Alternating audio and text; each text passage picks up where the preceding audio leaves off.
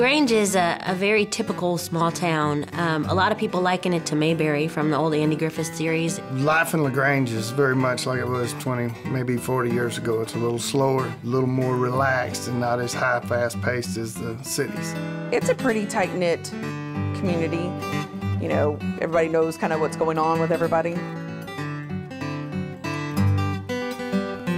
100 miles west of Houston sits the rural community of LaGrange, Texas, population 4,600.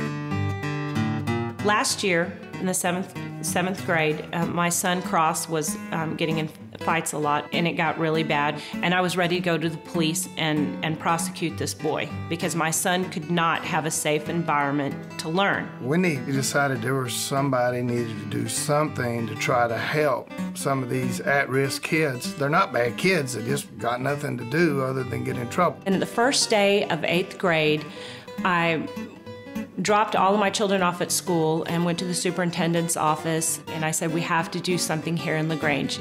We cannot go through another year like we did last year. I truly believe that we don't need to reinvent the wheel. So Wendy and I started looking for a model program that we could take a look at and see how we could provide some structure for LaGrange ISD.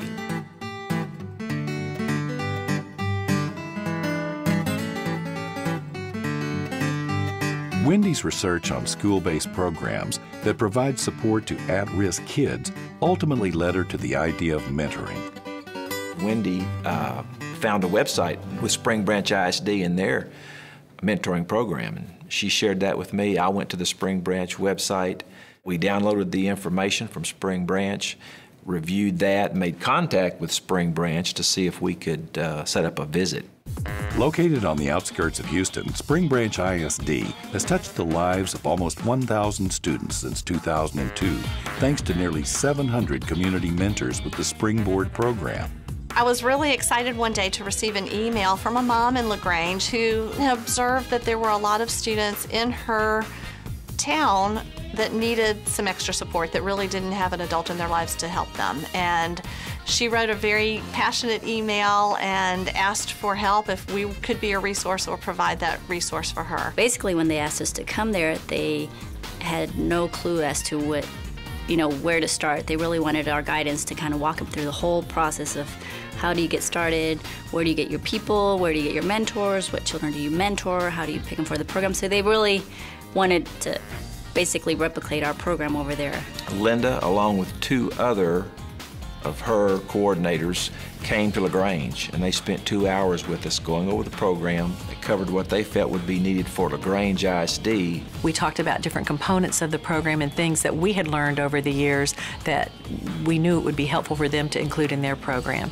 Once they determined that they wanted to have adult to student and they wanted to have a school-based mentoring program, then boy, we were off and running because we could really narrow down and share our materials and share our structure and tell them what hadn't worked and what has worked. We had to help refine their goals, to help them see where was the right starting point, help them drill down to decide maybe we don't start so big, maybe we don't look at a whole school, maybe we look at a small grade level and start with one group rather than trying to be all things to all people. We had a minor concern just because they have a large pool to pull from for mentors. They have a lot of, industry there. They've got companies there that are willing to have, give their people time off to come and mentor students.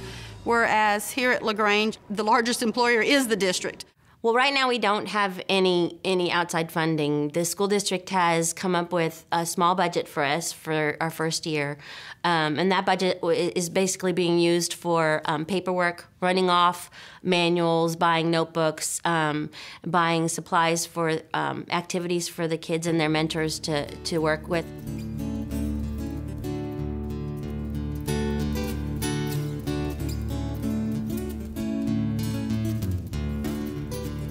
I went out and I talked to the Noon Lions Club, I talked to the Rotary Club, the Morning Lions Club. We put ads in the newspaper.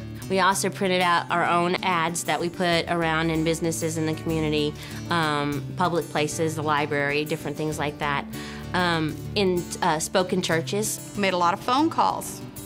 If I saw somebody in Walmart that I thought was really would be a good mentor, I mentioned it to them. You know, do you know about? I mean, that's how I pulled one of my last mentors. He was bringing his son up here to school, so I went out and caught him and said, you know, this is this new program that we're doing. Would you be interested? The original commitment that we asked for from our mentors when we first recruited them was to meet with that mentee once a week for 30 minutes and continue on through the rest of the school year at least, and then hopefully beyond that into the next school year. And our long-term goal is for them to actually follow them all the way through high school until they graduate. I've lived around the world and done a lot in the business world, and I think I've got a lot to give back to the community. And I see this as an excellent opportunity to be able to get involved with young girls and make a difference in their lives. I think the biggest motivation was that I got a chance to help someone. And that's the way I was brought up. You got a chance to help a child in every way you can. If you could reach a child, you could go home at night and you could rest a little bit, because every child doesn't have that opportunity. I guess I just felt the need to be a positive influence in somebody's life, and I've had a lot of people help me in different ways through my life that I just felt like it was my chance to give back and to help somebody else. Our goal for our first year was to recruit 20 students and 20 mentors for the 7th grade, and we met that goal. We have a couple of mentors actually in waiting for next year. In October of 2008, the LaGrange project coordinators made a special trip to Spring Branch ISD to learn about the mentor training process. We let them just go through our regular 2-hour training that all of our mentors go through and observe it as potential mentors and also as ones who would have to then deliver that training.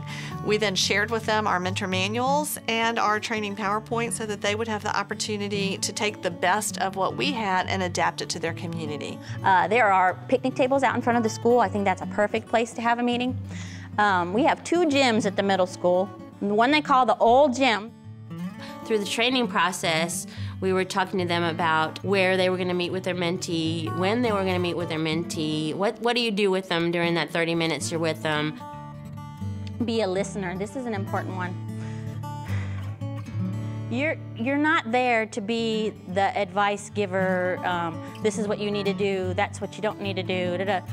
You really need to guide them to make choices and decisions, so a lot of it's going to be listening. We gave them a whole mentor manual that has all kinds of activities and things in it that they can do and talk about with their mentee. We were given handbooks, gone over the curriculum, how to act, what you can, what you cannot do, how to respond to the children, and generally to be there every day. When you have your meeting set up, be there every day. We also talked very seriously about that relationship and the trust that's built into that relationship, and the only times that it's appropriate to break that trust is when there's abuse and those kinds of issues, and where to go if there were those kinds of issues so that they would feel comfortable if something did come up.